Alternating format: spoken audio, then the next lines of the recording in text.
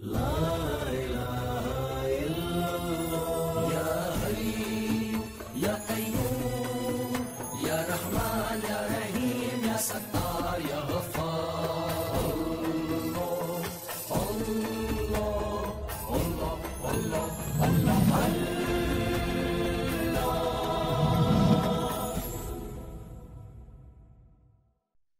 اللہ الرحمن الرحیم نحمدہ و نصلی علی رسولہ الکریم۔ میرے معزز اور محترم خواتین و حضرات، السلام علیکم۔ اس دعا کے ساتھ کہ اللہ تبارک و تعالی ہم سب کو اپنی حفظ و ایمان میں رکھے، ویڈیو کا آغاز کرتا ہوں۔ شاہی اور شہنشاہی کے باوجود حضرت داؤد علیہ السلام سلطنت و مملکت کے مال سے ایک حبہ نہیں لیتے اور اپنے اہل و عیال کی معاش کا بار بیت المال پر نہیں ڈالتے تھے، بلکہ اپنی محنت اور ہاتھ کی کمائی سے حلال روزی حاصل کرتے اور اسی کو ذریعہ معاش بناتے تھے۔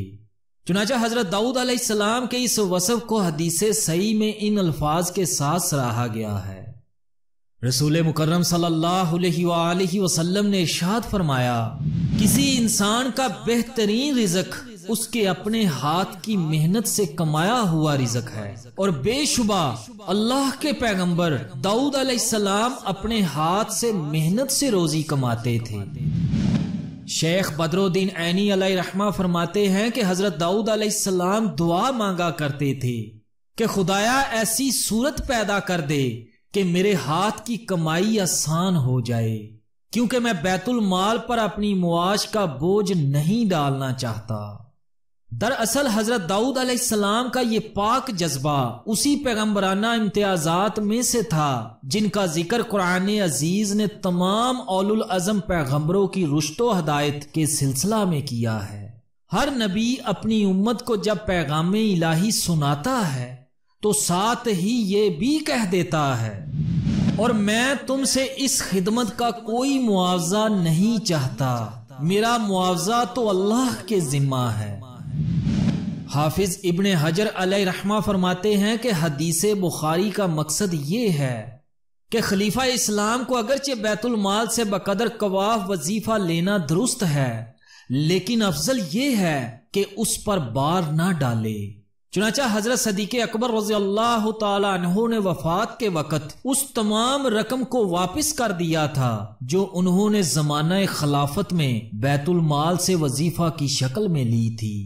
اسی طرح دوسری خدمات اسلامی پر معاوضہ لینے کا معاملہ الگ ہے۔ چنانچہ حضرت داؤد علیہ السلام کی اس خواہش کو اللہ تبارک و تعالی نے اس فضیلت کے ساتھ قبول فرمایا کہ ان کے ہاتھ میں لوہے اور فولاد کو موم کی طرح نرم کر دیا کہ جب وہ زرہ بناتے تو سخت مشقت اور آلات فولادی کے بغیر فولاد کو جس طرح چاہتے کام میں لاتے، اور ان کے ہاتھ میں فولاد موم کی طرح بآسانی ہر قسم کی شکل اختیار کر لیتا تھا۔ قرآن کریم نے اس واقعہ کو سورہ انبیاء اور سورہ سبا میں اس طرح بیان کیا ہے۔ سورہ سبا کی آیت کا ترجمہ،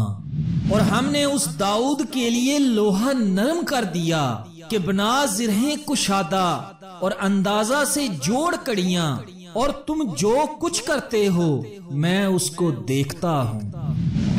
اور سورۃ الانبیاء میں ارشاد فرمایا،